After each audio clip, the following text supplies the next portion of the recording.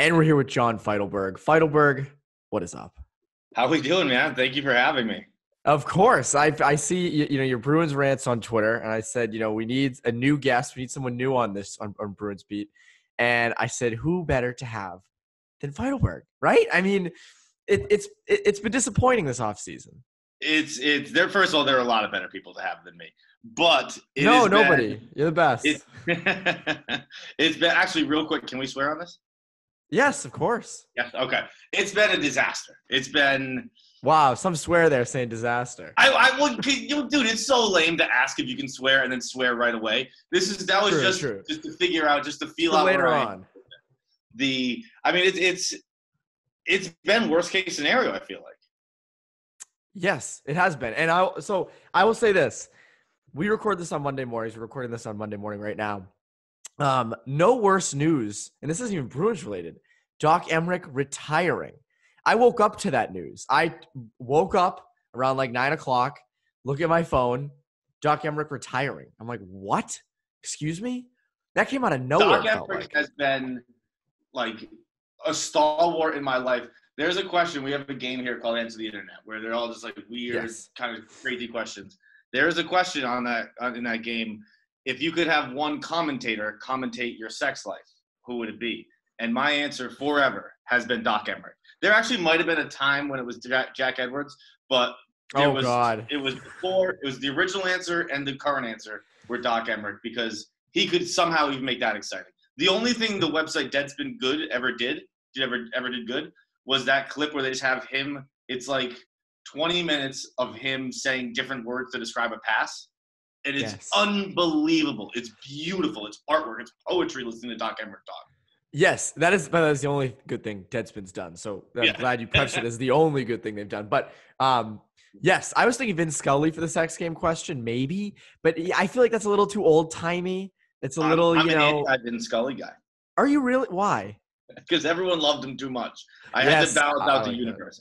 Everything he did was the most interesting thing in the world. I remember there was a viral clip of him. It was like 3 minutes or something like that in the seventh inning talking about, I forget if it was dirt or butterflies or something weird. I'm like, I don't want this in a commentator. I want, to my experience, the greatest baseball is Don and Jerry.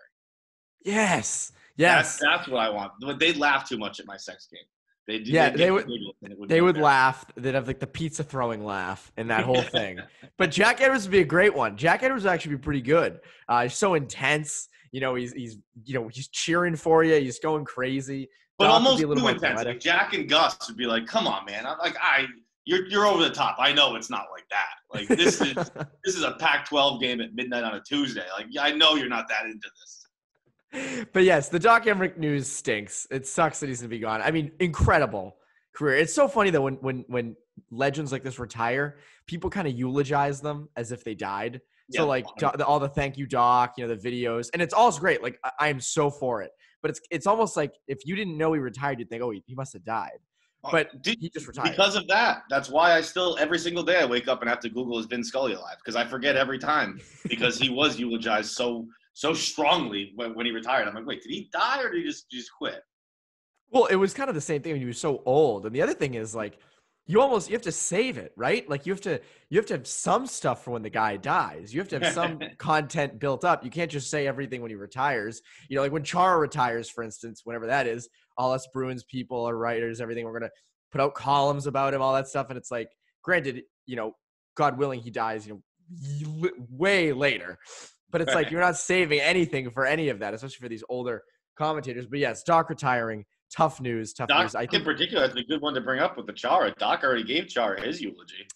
Right. Now, that was the thing. Like, we all kind of at the time were like sitting there because it was like a 50-50 chance Chara probably wasn't coming back.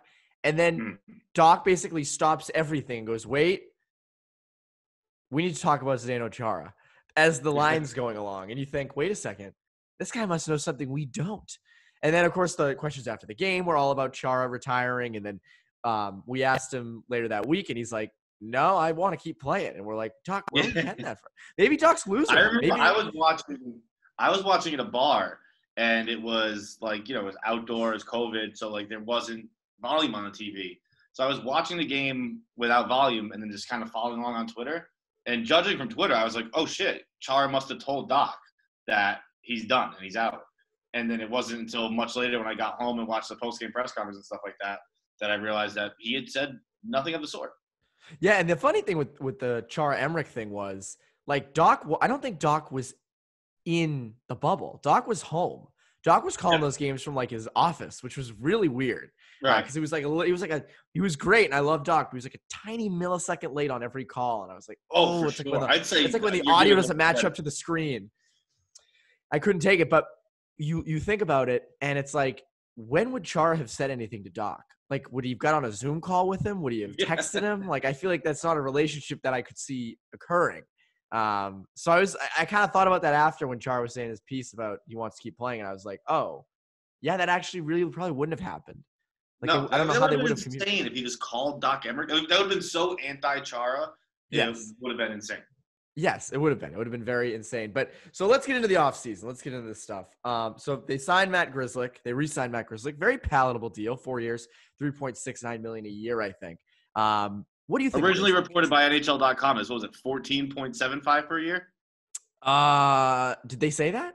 Yeah, there was a typo. I think they said per season for what the total of the deal was. They also said Torrey Krug was re-signing with the Bruins, which was I think it was NHL, the Twitter account, like NHL was like, welcome Torrey Krug back to Boston. Really? Oh, I missed that. Yes, they did. They muffed that, but yes, they typically have a habit of messing up their tweets. But what do you think of Grzelcyk? Because everyone has a little bit of a different opinion on him. I'm going to be dead honest with you right here. I do not know how to evaluate defensemen. When I played hockey growing up, I intentionally didn't learn anything about defense, so you could never put me back. You suck. I was a defenseman. I could only play forward. I was like, dude, I don't pay attention to practice. I don't even know where their requirements are. I don't know where their places are. I know nothing about defense. And obviously, I know more than that. But that's what I would tell coaches. I would tell, like, the Pavel Bure quote, where, yeah, I'd play defense if I wasn't so good at scoring.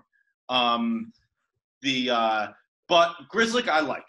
I know the advanced stats show him and McAvoy are like the best defensive duo in the world. I don't know. I mean, I don't know analytics that well, but I'm willing to give that a shot if that's what they say. But I like Grzelcyk. He's a local hometown boy. Obviously, his dad worked at the arena. I think he's one of the better skaters you'll see back on the blue line. And I think as the dream has been for, I don't know, 2-3 years now, whatever, he's kind of been the power play quarterback in waiting, so to speak. So I have confidence that he can get that done. I think that of the moves this offseason, I don't think that's a bad one. No, it's probably the best one. I don't think there hasn't been many good ones. I mean, Craig Smith. There's been two.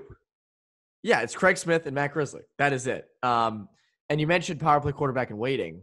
Now Torrey Krug is gone, posting cryptic messages on his Instagram story. Posts, the shot of his St. Louis Blues practice jersey with the eyeball emojis and all that stuff. And there's definitely some animosity towards Bruins upper management. It feels like, especially. I think there definitely is, and I think it's warranted. I think that the way the way they treated Krug is not the way you treat a beloved athlete, not in the locker room and in the city.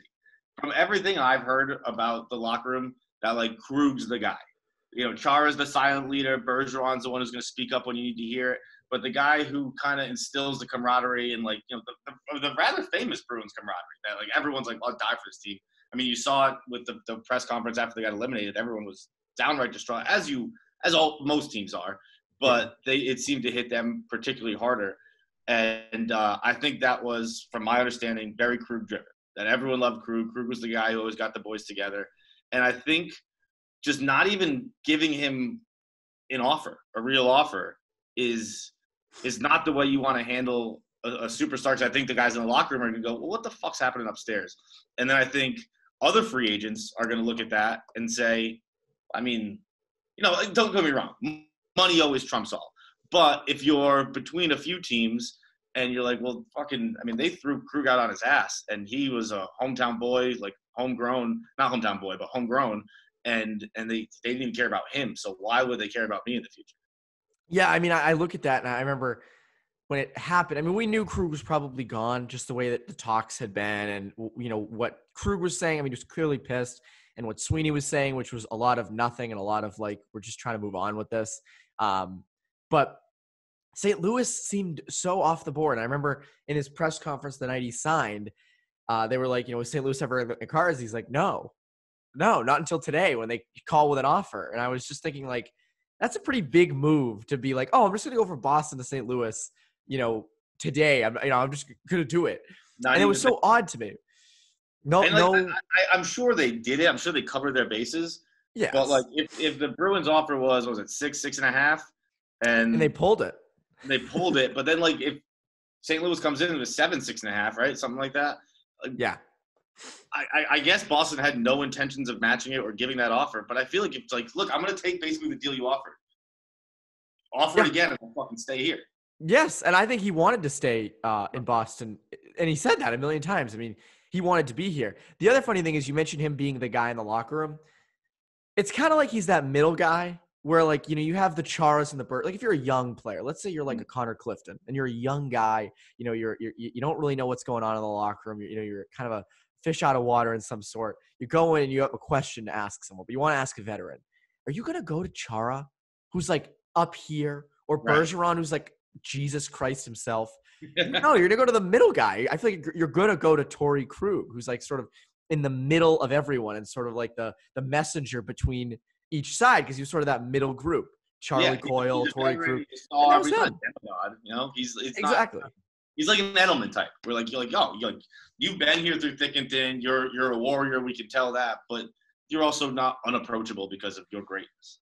Yes, you're not going to go to like Patriots. You're not going to go to Tom Brady. I mean, that'd be kind of you'd feel weird doing it. He'd be very open to it. He probably would be very nice, but I feel like it would be very if you had a question about something small, not football related. I don't know what it could be, but something.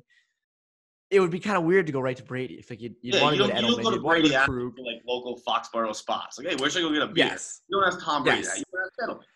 Yes, exactly. I don't think Brady would be caught dead in Foxborough. But yes, I do think that Krug was that guy. I think losing him obviously sucks. Should they have re-signed him? Take the money. Should they have re-signed him? Was it smart to sort of move on? I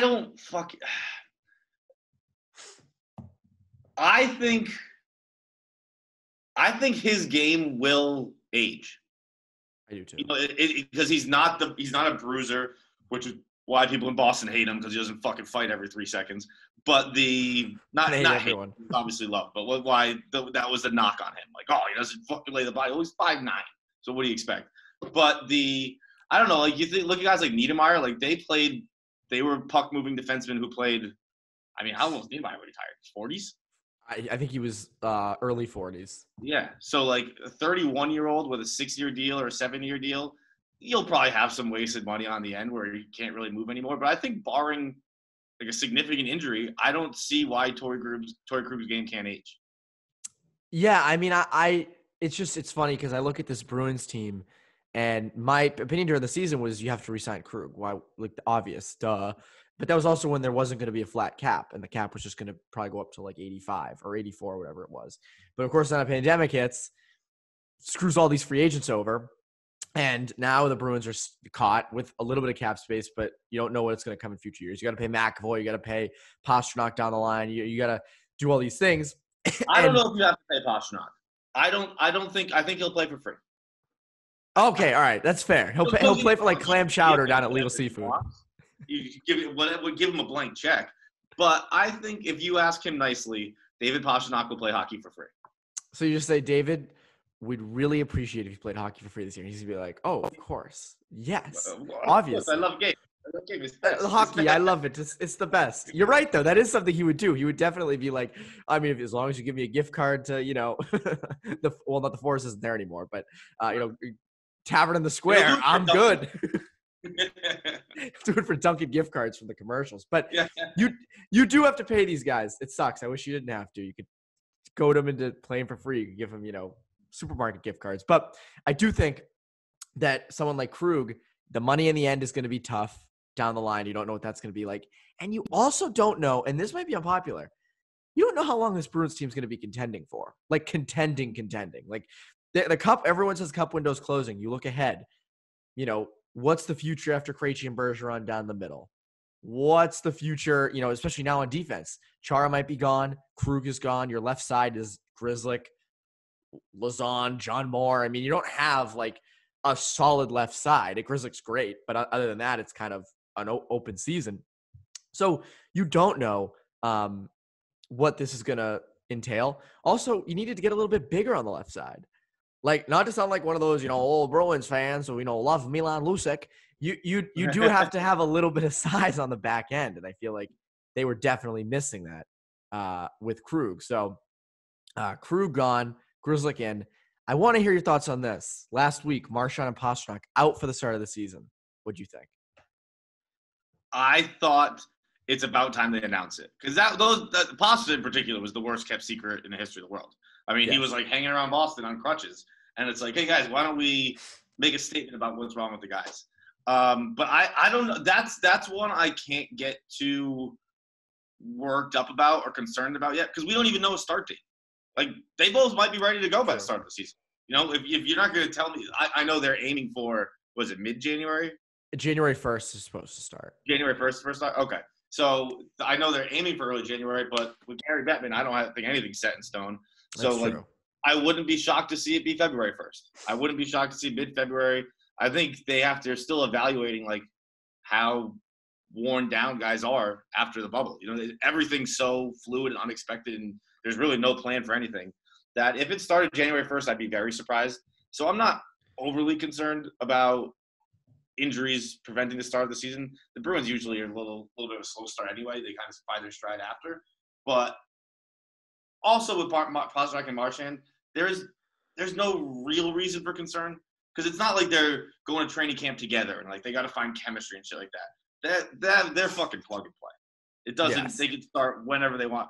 The Pastrnak and Marchand, well, not more Pastrnak because he does get injured a little more than often than regular, but he's like he slips and falls and breaks his thumb. Yeah. Like, he's like a Gronkowski, where it was like when the Pats were good, it was like, just keep Gronk in a vault until January, and then we'll unload him. It's like, just keep Pasta healthy for a playoff run, and I'm fine. If he misses the start of the season, I'm not going to freak out about that. That's a good point. I didn't think of that. You're right. I mean, we always kind of think, oh my God, what's the first line going to be? And then you realize, well, it's going to be like not even more than a month. And if it starts on time. And I think it'll be interesting to see who they plug up on the first line. Stanika, Craig Smith, hopefully not Nick Ritchie. The great thing is it doesn't matter. You can put in anyone as long as it's Bergeron and Marchand. That you can put in absolutely anybody, and that's important, because they suck at secondary scoring. They have not been a good secondary scoring team the past few years. If you find that Anders Bjork works well with Marchand and Bergeron or Craig Smith or someone, you can move Pastrnak down with Krejci, and boom, you have a much because the perfection line, first of all, is bullshit. No one calls it that. NBC does to trying to force it down our throats. No one calls them the perfection line. But what was it? It was right before the playoff run that ended with the cup loss, when Pasta was hurt, and they had just Heinen up with the first line, and they barely missed a step. It was, you can put in anybody, so might as well put Pastrnak down on the second line. I think he should play with Krejci. I've always thought that. Yes. No, I've always thought, if you can't get production from the Krejci line, just move Pastrnak down. Like, okay, yeah, the first line won't score 4 points a game, but so what? You'll have more spread out scoring. It's the most obvious thing. It's like when we were playing youth hockey, that you don't put the three best kids in the same line unless it's the last minute of the game. You spread them out. You spread out the talent. So I've said, you mentioned the core earlier, and I think that if this core, which unfortunately all signs point to this happening, if they only win one, I think it'll be, having done no research, the most disappointing core in hockey history. Because that team, and it'll be through no fault of the players. It'll be through no fault of the players. Because if you look back like the 2011 team, that team was primed for a Blackhawks-esque run. Like, just dominance there, year in, year out, fucking 3 cups, 4 cups, whatever Chicago ended up with. And they were ready for that.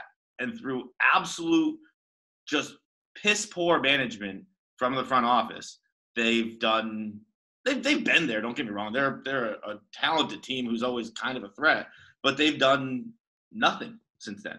They've been to the Cup twice. I love this conversation because I do think that it is time we evaluate their legacies because it is getting to the end.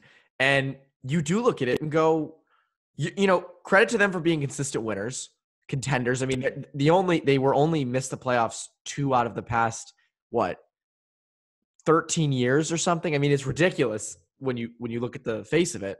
And the 2 years that they missed the playoffs, they were still 90-point teams. It came down to the wire, and then missing the playoffs. It was the brutal 14, 15, and 15, 16 years closed last 2 full seasons. But you're right. I mean, they haven't, you know, they have the cup, but they're 1 for 3.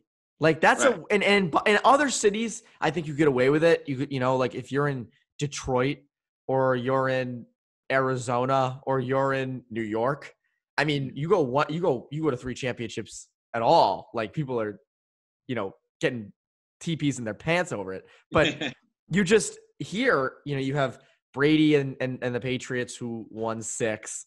You have Ortiz and the Red Sox who he won 3. The team's won 4. They're 4 for 4. The Celtics have been disappointing. That's a whole nother story. But the Bruins 1 for 3. That's not too great. And again, I want to stress, I do not think the players have done everything you can ask for in players. They've been perennial all-stars or top-of-the-league players, always Selke, Norris Trophy winners with Chara and Bergeron. They've taken less money. They haven't, sat out. They haven't demanded the bank, which then handcuffed the team in giving deals. They've taken less money. They've played their fucking hearts out. They've been perfect players and citizens in Boston. And front office has let them down completely by not being able to find secondary scoring. Like anybody can just give Patrice Bergeron a contract. Anybody can just fucking give Brad Marchand a contract. But you have to find the fucking diamonds in the rough. You have to find the gems. And they have been incompetent at that. They've been the only time they found a top 6 winger for Krejci, they won the Stanley Cup. The formula is very simple. You have dude. Think about being the front office of the Boston Bruins for the last decade. You never had to think about your best center. You never had to think about your stalwart defenseman. You never had to think about your goalie. The last 5 years or however long what's been with Pasta, you never had to think about your top scorer. Everything was set. Everything that keeps GMs up at night was there. You went from Zdeno Chara and Dennis Seidenberg to Zdeno Chara and Charlie McAvoy. You're back to defenseman. Don't get me wrong, Seidenberg couldn't even fucking open his hips the last year or 2. But still, you went from just having the greatest blue line, a great blue line, a great first line, and one of the best goalies in the league, be it Thomas or Tuukka. You don't have to even think about the things that are the hardest thing to think about. You don't even have to consider it. All you have to do is find secondary scoring, and they have been inept at it. Yes. I mean, I'll give them Pastrnak because that's a thing. I mean, you got him, which was you drafted him, you developed him more. Was that Chiarelli or was that Sweeney? That was Chiarelli. That was Chiarelli, which is really odd to think Chiarelli did anything good. But because Chiarelli, I mean, great at negotiating contracts. I don't know what he has on everybody, but Marchand and Pasta are insanely underpaid already. Yes. And it makes no sense. They both have 4, 5, 6 years left on their deals, and they're already very underpaid. But aside from that, I mean, I don't know those are Chiarelli's guys that you're just like, well, you're a great player. Here's money. That's not fucking hard to do. I could do that. Also, people kind of forget with Chiarelli, Jeff Gorton was GM for 3 months in 2006, and he had that 2006 draft where they drafted Lucic, Marchand. They went on. I think he laid the groundwork for signing Chara and Savard. So Chiarelli, a lot of people kind of give credit to Chiarelli for that. That's really not even Chiarelli. Right. So you look at the GMs. I mean, Sweeney again. The one good thing he has been good at is re-signing his own guys. You know, you can go through the whole list: Halak, Marchand, Pastrnak, Grzelcyk. Now, great at re-signing his own guys. But you're right. I mean, the secondary scoring, it's you have the framework. I always say this, the team, the as you say, the core you have now, that doesn't just come around every couple of years. GM's murder for that. All I have to do is find third line guys, second line guys, done. Because I have Hall of Famers. I have a bunch of Hall of Famers and superstars on this team already. I can handle the other shit. What do you think about Game 7 against the Blues, though? That's kind of on the players. That one's on the players. I That was on the mean, players. they just didn't show up. So yeah, you have to put that on the players. I mean, that one was done as soon as the Marchand play. That was like yes. I was like, this is over. It's just How disappointing was that? You were there. I was there up in the Big J journalist booth, but you were there. Like, you were there, right? I think you were at the game. Yeah, I was at the game, and I immediately just like started sulking, and that I knew right then and there that it was just like, all right, these guys just don't have it tonight. They don't want it, whatever you want to say. But that was a defining play for this Bruins core. Again, despite the fact that I think most of the blame goes on the front office for failing. And what's funny is, I remember right after it happened, Shaughnessy pointed it out. And when everything started, the last year for Boston sports have been kind of not amazing. I mean, you have the Bruins, you have the cup loss. Marchand gets off the ice. The Red Sox trade Mookie Betts. They've been putrid this year. Patriots lose Brady. So it's funny. And I remember Shaughnessy pointing out when Marchand went off the ice, ever since then, everything has gone wrong for Boston sports. And it's like, shit. That was a bad play, but I actually did a little research this morning, and I discovered that it's through no fault of anyone's that the sports vacuum that has hit Boston since COVID, really, because it's all Tom Brady's fault. Tom Brady is a supernatural hero who drags greatness with him wherever he goes, and when he leaves just a pile of rubble in his wake. He did it in San Francisco when he was born. He brought the 49ers. The 49ers were dominant from Tom Brady was born in 77. From 80 to 95, the 49ers they won it in 81, 84, 87, 88, 94, I think, something along those lines. 95, Tom Brady moved to Michigan. Detroit Red Wings win 2 Stanley Cups, 96, 97, 97, 98. And also the greatest story in sports in that era is Avalanche Red Wings. That rivalry was insane those 4 years. 2000, Tom Brady moves to Boston. Obviously, we know what happened here from 2000 to 2000. Yes. 2020, Tom Brady moves to Tampa Bay. Lightning immediately win the Cup. Tampa Bay raising the World Series. The Bucks are on primetime every night. It's just we had the magic here. We did. I mean, I guess he's sort of, and I saw you tweet that this morning. That is kind of like the good luck charm. You get that, and boom, you're good. I mean, he could go to Arizona, and they would have just ample success. The Cardinals would be, or not the Cardinals, the Diamondbacks would be in the World Series, and the Cardinals would be in the Super Bowl. People have heard of. Yes, the Coyotes would be in the Stanley Cup. It would be just amazing for the NHL. I'd actually know if I wanted OEL or not because I'd have fucking watched a single game he ever played in his life. Yeah, I mean, I'll be honest. The OEL stuff, you just look at the stats, look at the advanced analytics, and it's like, oh, that's a player who declined at age like 25. I don't think that is someone I'd want on the Bruins. But that scoop on Brady you have there, that is a all-time like moment. It doesn't make any sense. It's crazy. It's like I was half joking about it on Twitter last night, and then I kind of dove a little deeper, and I realized like it isn't just that he brings championships and greatness. The game itself changed. Like Bill Walsh brought in the West Coast offense. Fucking the Avalanche Red Wings rivalry was just a brand new thing introducing the Avalanche. Coming to Boston, Celtics invent super teams. Bruins bring the first cups in the 70s. Red Sox break the curse. Like it's not just like, oh, they win a championship. They changed the game. That is true. I mean, the Rays. I mean, the Rays have been doing this for a few years, but the Rays down there, pay on a salary of like $20 total, go to the World Series. Like it is. I mean, it's like he's reinventing the wheel everywhere he goes. He just inspires so much in ingenuity and intelligence. That is incredible. That is a hell of a scoop. And like, so that's such a viral tweet. Like when you think of viral tweets, that is a perfect, like, if you could get that in 240 characters or less, that is such a viral tweet. It doesn't make any sense, Evan. It doesn't make any sense at all. All of the greatest.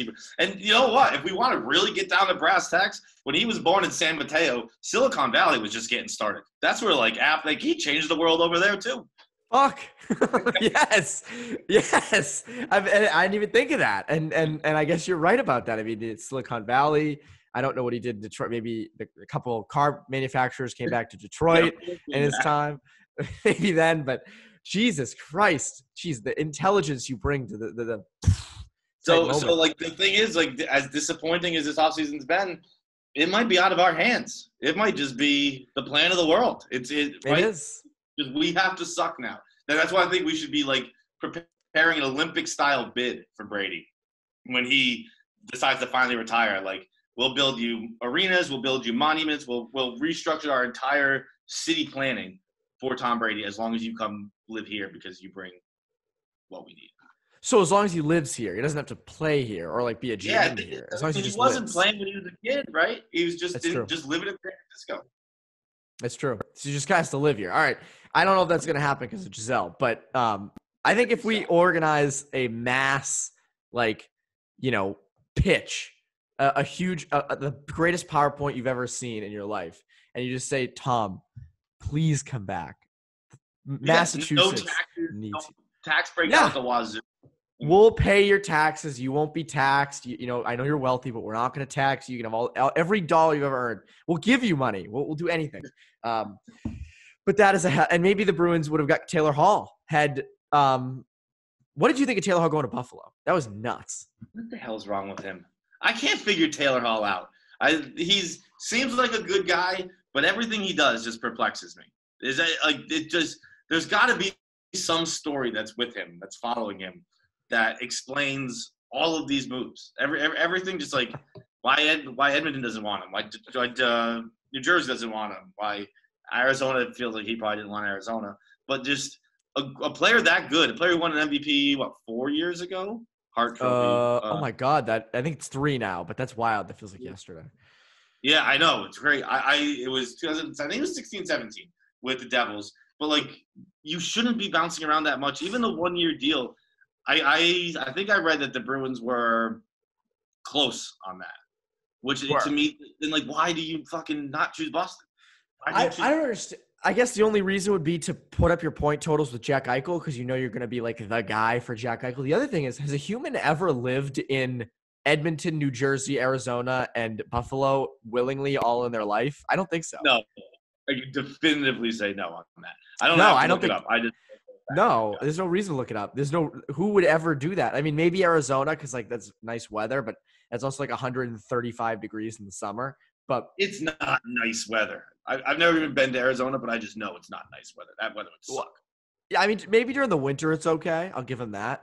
But in the summer, that sucks. That sucks. But New Jersey, Edmonton, Buffalo, I mean, good God. Like, that is trash. That is trash. But at any rate, Feitelberg, thank you for joining. Is there anything you'd like to plug before I let you go? I know you plugged the Brady piece, but is there anything else? Listen to KFC Radio if you want. If not, that's okay too. We understand. Okay, well, listen to Bruins Beat and KFC Radio. I'll say listen to both. Feitelberg, thank you for joining. And for CLNS Media, I'm Evan Marinofsky. You Bruins Beat listeners, have a great rest of your week.